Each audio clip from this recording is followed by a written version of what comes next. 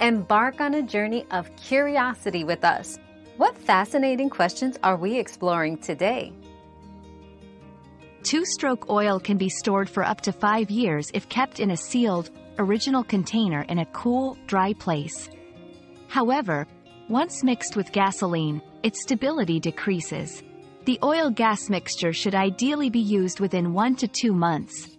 Beyond this, it may start to degrade, affecting engine performance.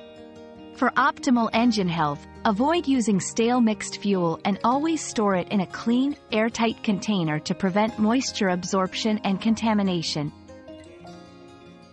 We've quenched today's curiosity, but there's always more to learn. Keep the curiosity alive by subscribing and joining us for our next adventure.